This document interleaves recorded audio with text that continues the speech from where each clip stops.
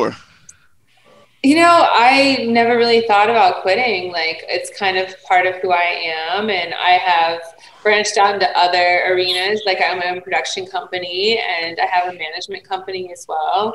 So I think that this is kind of what I specialize in, and I will be in the adult industry in one way, shape, or form, probably forever.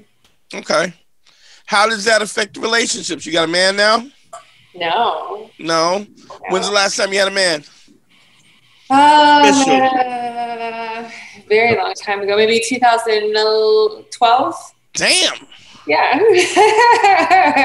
So it's difficult being who you are and having a guy who can deal with it. It is, for sure, but I also don't think that that's necessarily anything that I'm looking for either. Okay. Kind of works out for me. Well, I mean, I don't know. I mean, I have a thing. One of the things I think about, I don't think that anybody should be looking for a relationship.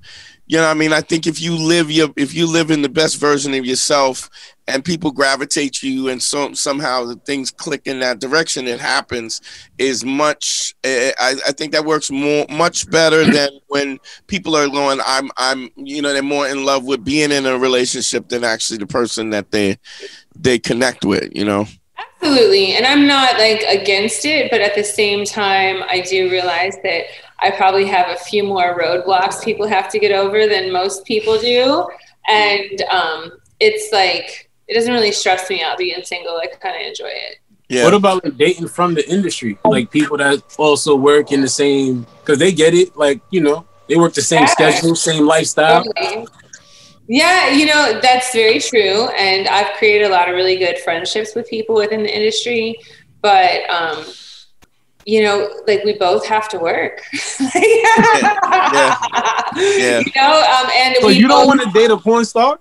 No, it's not saying that I wouldn't date one. It's just that I think life would be more interesting not dating a porn star. Like for the simple fact, not saying that I'm completely against it, but like a guy often can only come once or twice a day, right? And if he has to work today and he has to work in the morning, then you know, like Sara Jay's like we're gonna have to schedule like sex and schedule time together because he's gonna be in Budapest for a month shooting, and I'm gonna be like, you know, that's also the way like busy lives are, you know, when they're in relationships. So, but are you?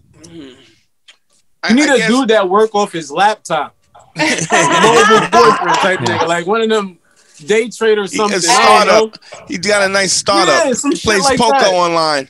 But also like has his own friends. Like, you can't have both. You can't have a laptop and friends. Sara Jay's selfish. She ain't ready for nobody. No, I don't. You know, and that's okay. I'm fine with it. Yeah, I mean, it is. I mean, nothing's worse than dating somebody selfish. You know, you know, like or being in a relationship with somebody who's selfish. You're gonna lose all the time. Yeah. I mean, and you can't.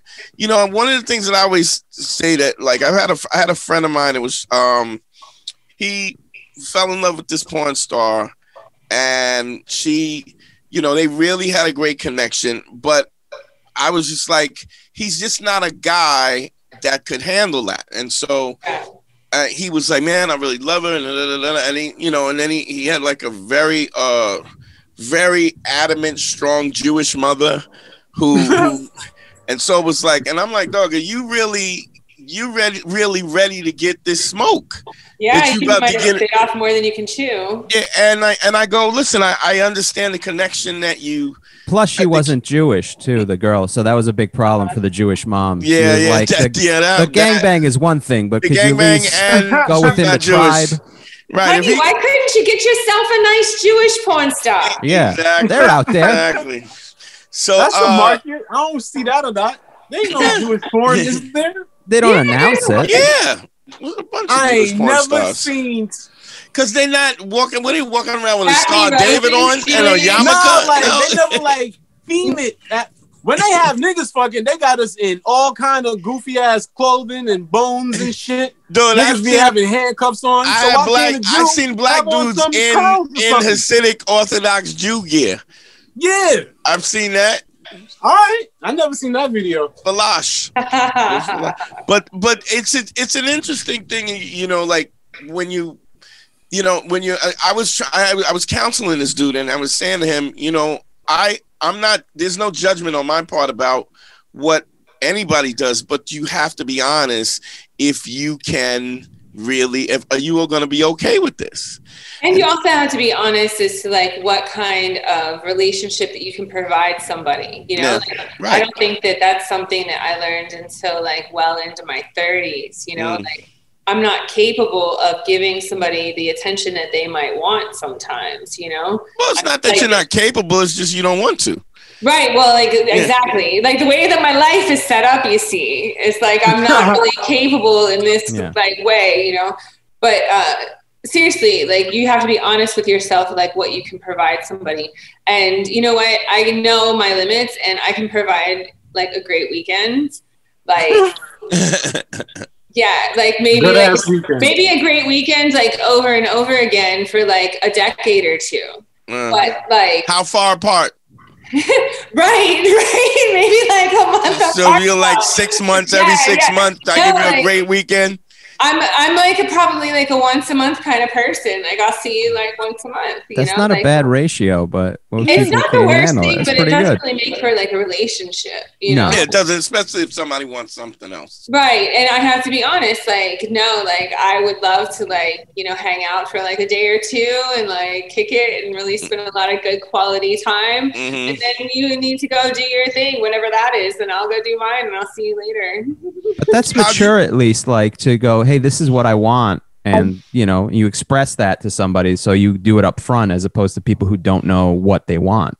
Yeah, absolutely. And I try to seek out other people that I think would want, where I would feel that like they have a void in that kind of way. And I could fit into that space in their life as well. Young man score 202. Better hear what I've got to say because you won't get it again. I'm not an alpha male. I'm not a beta male either. I'm just a better man. Well, put your happiness first, because if you don't, they won't.